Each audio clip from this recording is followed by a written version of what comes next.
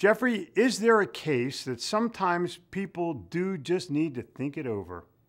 I bought a car a few months ago. My decision was to buy and I was happy, but sometimes you do need to reflect. I still bought the car.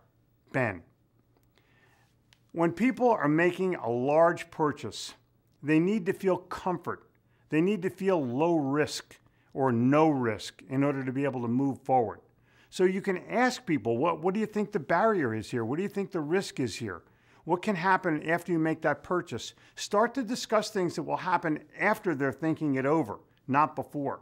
And for whatever you do, don't make some stupid sales line about, well, what is it that you want to think over?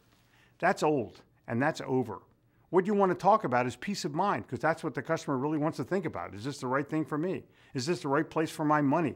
What's going to happen as a result of it? What will people think? What will people say? What will I do? How will I profit? How will I win?